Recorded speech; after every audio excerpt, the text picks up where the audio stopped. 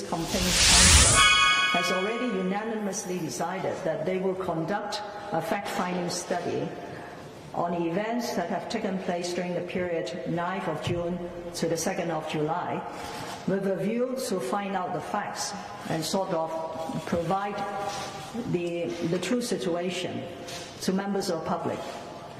They are appealing for members of the public, the policemen and the journalists to provide information to this fact-finding study.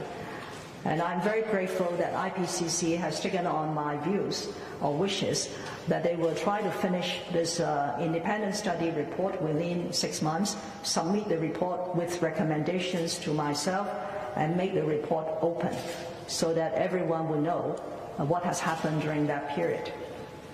I fully understand that the responses of the government may not have fully met the wishes of the people, especially the protesters who have gone on the streets several times to express their views. I just want to reiterate that this is nothing to do with my own pride or arrogance. This is the government's full deliberations of the various concerns and factors, and comes to the conclusion that the responses are what are practical measures for us to move ahead. So my sincere plea is, please give us an opportunity, the time, the room, for us to take Hong Kong out of the current impasse and try to improve the current situation. The government has the most important duty to improve the situation. So on the 1st of July, I announced in my speech that we will adopt a new governance style in order to ensure that we are able and capable of listening to views from different sectors before we implement policies. So I want to make some concrete follow-up to those suggestions. One is we will listen more extensively to people from different backgrounds with different ideas so that we have a better grasp of public opinion. This work will be carried out not only by myself, it's also to be carried out by my political team, including the principal officials, the undersecretaries, the political assistants, and also by my senior civil servants, whom I have met over the last few weeks. And they are all very willing to help by displaying that same sincerity to consult and listen. As for the role of the Executive Council in this particular aspect, I will enhance the role of the Executive Council, that is members of the non-official members of the Executive Council, so that they also shoulder an important responsibility in gauging public opinions and reflecting those opinions to me.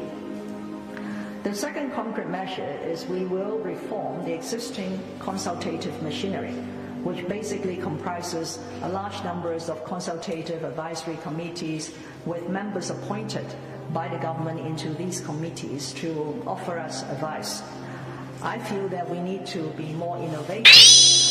In other words, sometimes we may not need a formal committee. We should build more open platforms to facilitate dialogues in a very frank and exchange manner, and to make sure that whoever joins the committees or these dialogues come from different backgrounds. So they are not homogeneous of one group.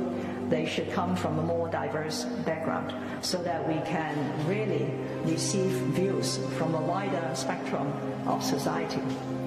One of the important committees that will undergo, I would say, a major oversight is the Youth Development Commission, because this commission was set up to coordinate.